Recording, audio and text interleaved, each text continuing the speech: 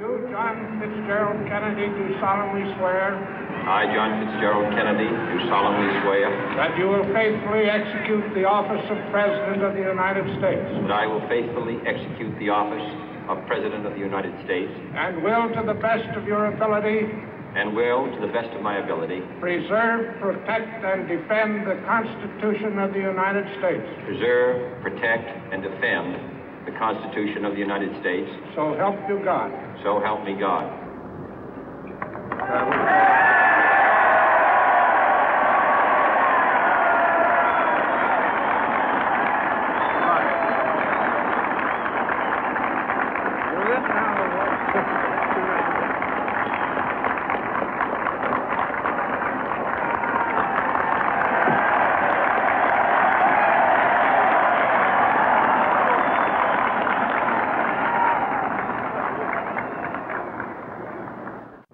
Vice President Johnson, Mr. Speaker, Mr. Chief Justice, President Eisenhower, Vice President Nixon, President Truman, Reverend clergy, fellow citizens.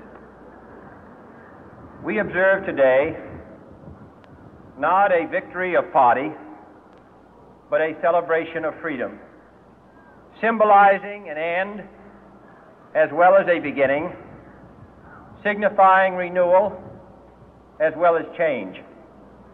For I have sworn before you and Almighty God the same solemn oath our forebears prescribed nearly a century and 3/4 ago.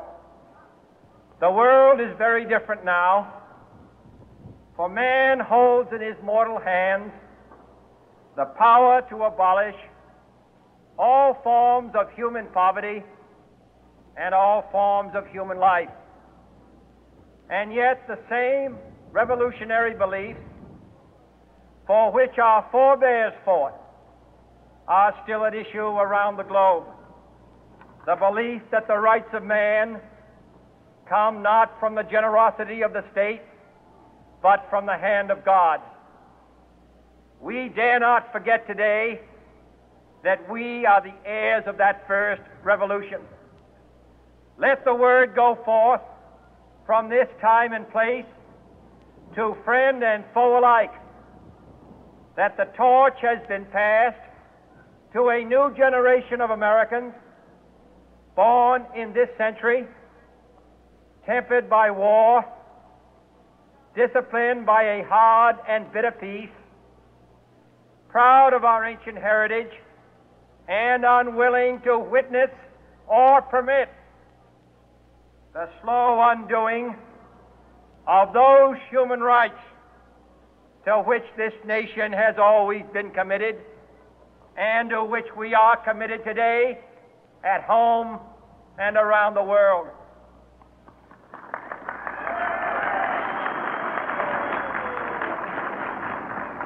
Let every nation know, whether it wishes us well or ill, that we shall pay any price, bear any burden, meet any hardship, support any friend, oppose any foe to assure the survival and the success of liberty.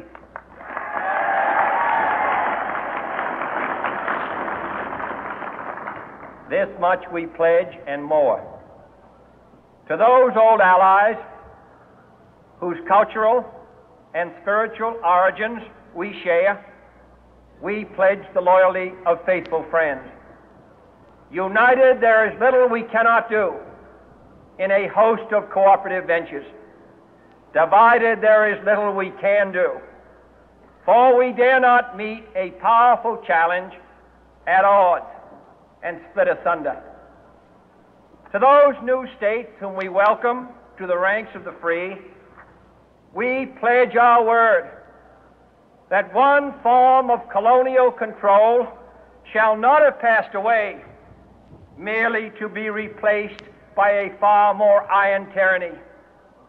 We shall not always expect to find them supporting our view, but we shall always hope to find them strongly supporting their own freedom, and to remember that in the past, those who foolishly sought power by riding the back of the tiger ended up inside.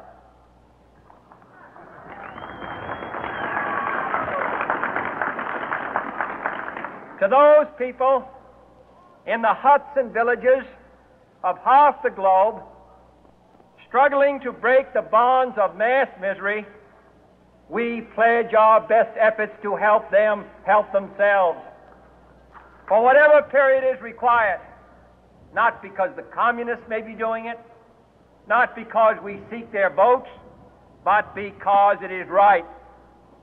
If a free society cannot help the many who are poor, it cannot save the few who are rich.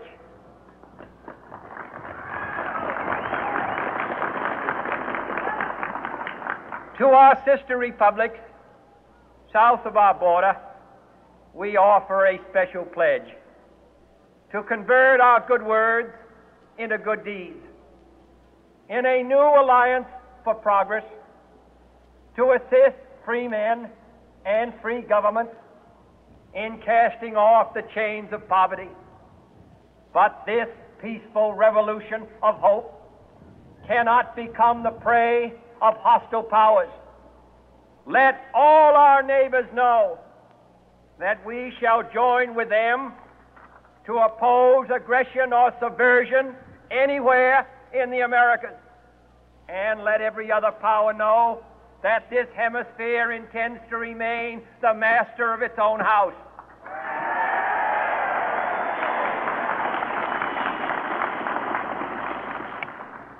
To that World Assembly of Sovereign States, the United Nations, our last best hope, in an age where the instruments of war have far outpaced the instruments of peace, we renew our pledge of support to prevent it from becoming merely a forum for invective, to strengthen its shield of the new and the weak, and to enlarge the area in which its writ may run.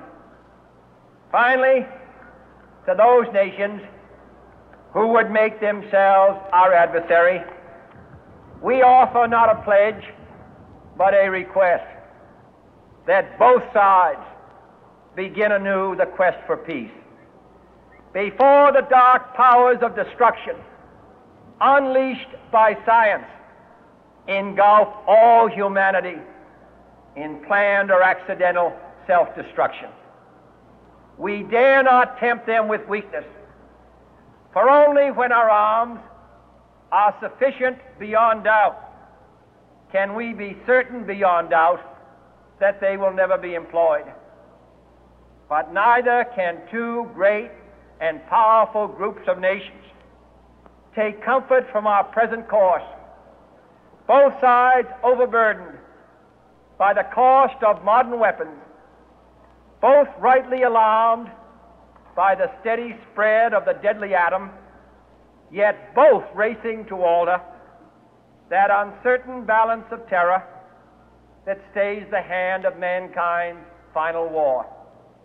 So let us begin anew, remembering on both sides that civility is not a sign of weakness, and sincerity is always subject to proof. Let us never negotiate out of fear, but let us never fear to negotiate.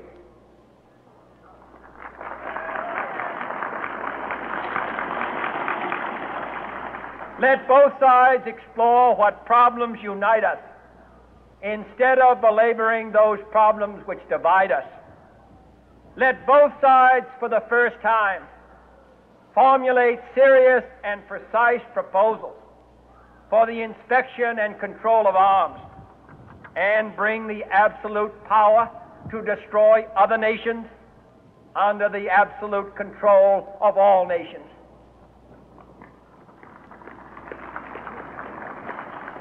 Let both sides seek to invoke the wonders of science instead of its terrors. Together, let us explore the stars, conquer the deserts, eradicate disease, tap the ocean depth, and encourage the arts and commerce.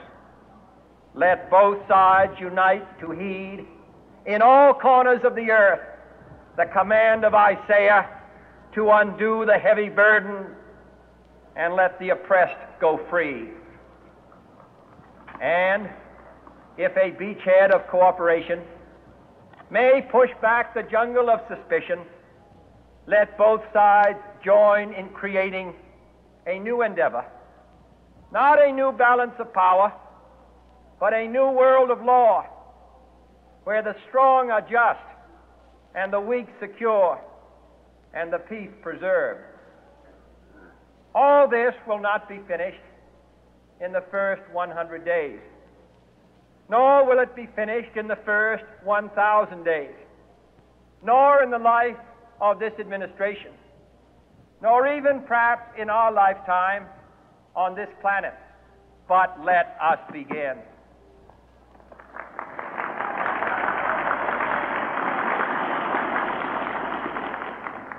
In your hands, my fellow citizens, more than mine, will rest the final success or failure of our course. Since this country was founded, each generation of Americans has been summoned to give testimony to its national loyalty. The graves of young Americans who answered the call to service surround the globe.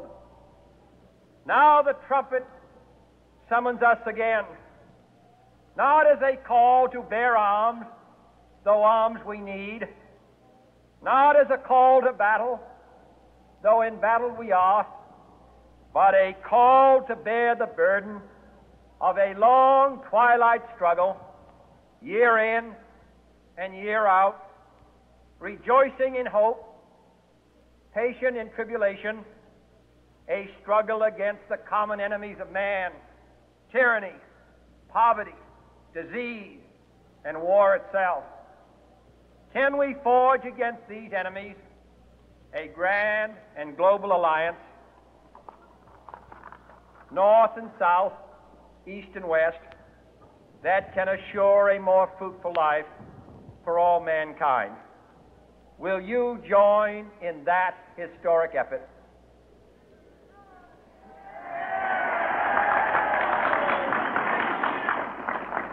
In the long history of the world, only a few generations have been granted the role of defending freedom in its hour of maximum danger. I do not shrink from this responsibility. I welcome it.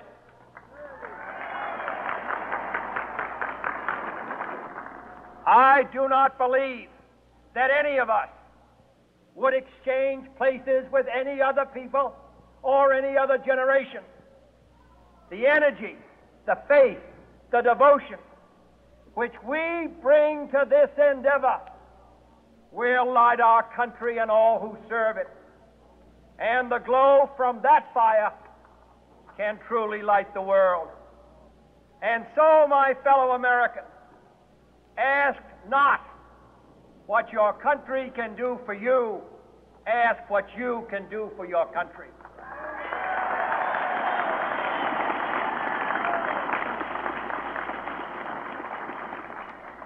My fellow citizens of the world, ask not what America will do for you, but what together we can do for the freedom of man.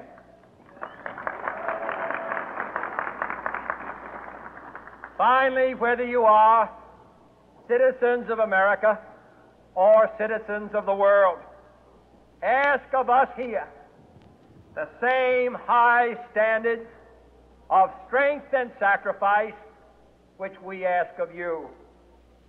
With a good conscience, our only sure reward, with history the final judge of our deeds, let us go forth to lead the land we love, asking His blessing and His help, but knowing that here on earth, God's work must truly be our own.